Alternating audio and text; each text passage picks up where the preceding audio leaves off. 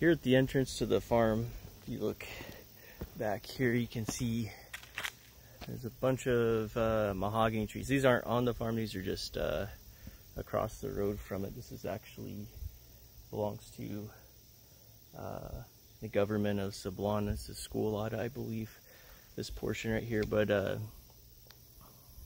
mahogany trees are very popular to plant here and in many places of the Philippines. It's a really valuable wood.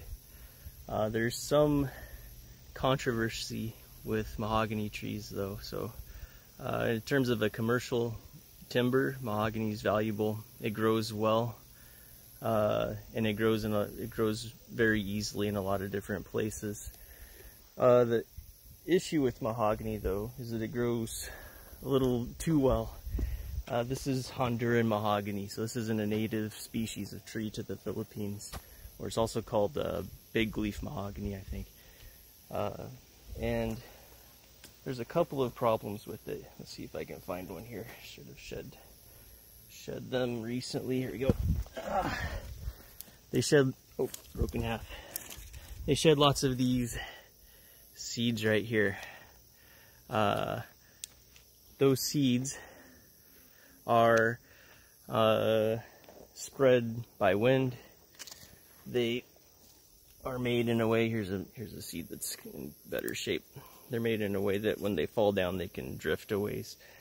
But the issue is, since it's not a native tree and it grows so well, it slowly spreads into areas where people aren't growing trees for commercial lumber, and it just sort of outcompetes the native trees. Also, when the leaves fall to the ground, they kind of, I don't know if I want to say sterilize the ground, but they make it difficult for many plants to grow.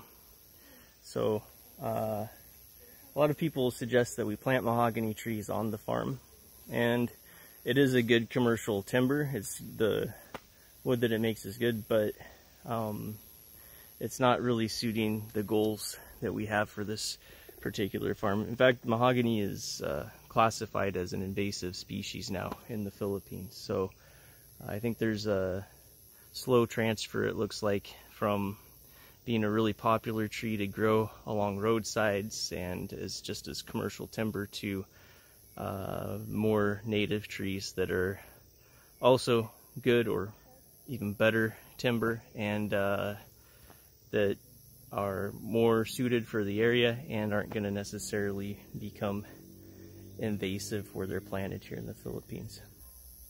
Just under those mahogany trees, we have another plant here I thought I'd show you. First, here, this is the pod that all those mahogany seeds come off of. Other plant though I wanted to show you under here is right up here. This is called a shy plant. There's a species of a shy plant. These, I don't know if these are native to the Philippines or not. I wouldn't be too surprised if they're invasive, just because you see them absolutely everywhere.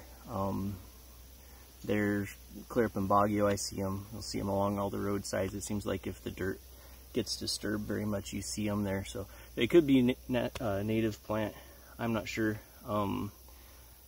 Maybe you could let me know if you know.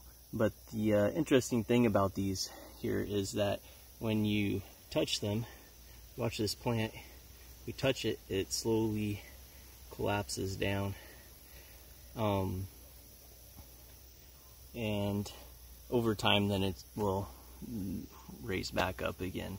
But if you walk through them or just brush against them, those leaves sort of collapse in on themselves. But they're sort of everywhere around here and other areas that I've traveled in the Philippines also. So I don't know if they're actually native species or not, but they're everywhere. So we actually have them, a species of these shy plants that's grows back in Nebraska where I'm from too. I've seen it in the canyons there.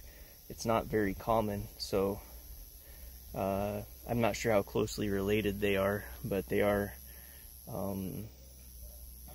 they're definitely a related plant because the flower is the same and they have the same behavior. Maybe it's even the same species, I don't know. Here, let's watch this. It just collapses down.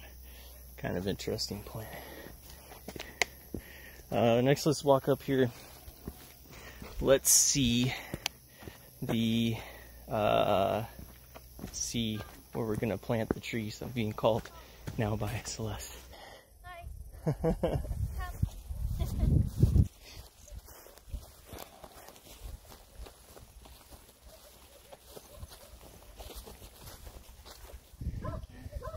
If we look back here, you can make out maybe you can make it out. There's a sea in the background back there. It's a really nice, beautiful area here. Mountains.